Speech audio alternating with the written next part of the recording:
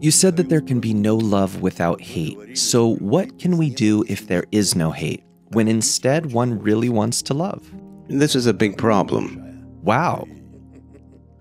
It means you need to look for flaws in love within yourself that prevent you from loving.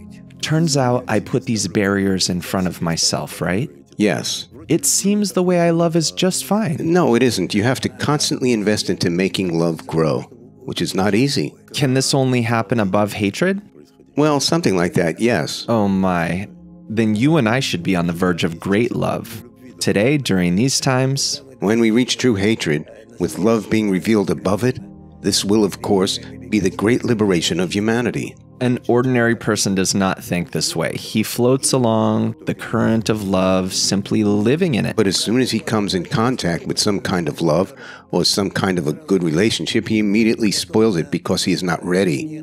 He's not set up to handle hatred, rejection, criticism, everything negative, in order to constantly cover it with love. Give us practical advice, if possible. How to cultivate love all the time, or how to maintain it constantly. Share your thoughts, please. Agree to have fights with certain frequency.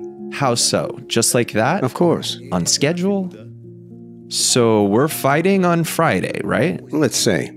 Are you seriously saying this? I'm being completely serious. There can't be one without the other. To tease somehow, to poke a little, something like that. We do it subconsciously anyway. Yes, indeed. It's natural. It is nature itself that pulls us into this, pushing us to develop our connection with one another. And how to say it in control so we don't go off the rails. How not to fall into hatred at the moment. Maintain the right intention. The right goal is connection, embrace, and rapprochement. But for the sake of this, we still need to step back a little. Look at the other a bit critically. Actually, it's a game.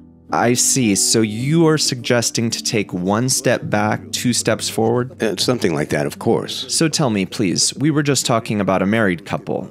But what about nations or political parties? Everything is arranged in this way.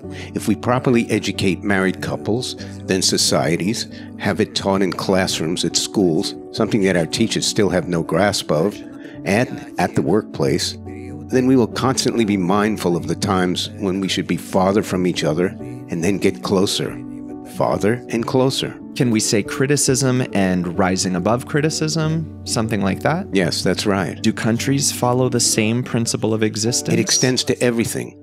This is a reciprocal relationship. Does the universe follow the same It principle? all works the same way along with the pulse. The pulse also works this way. Really? Of course. Our heart, our brain, and everything in between works in the same interchanging way. So you're saying that doing so will bring us in sync with nature? Yes. I see. And will love always grow? And connection? You can call one state negative and the other positive, or 1 and 2. Doesn't matter. But they must constantly alternate with each other, I see. like day and night.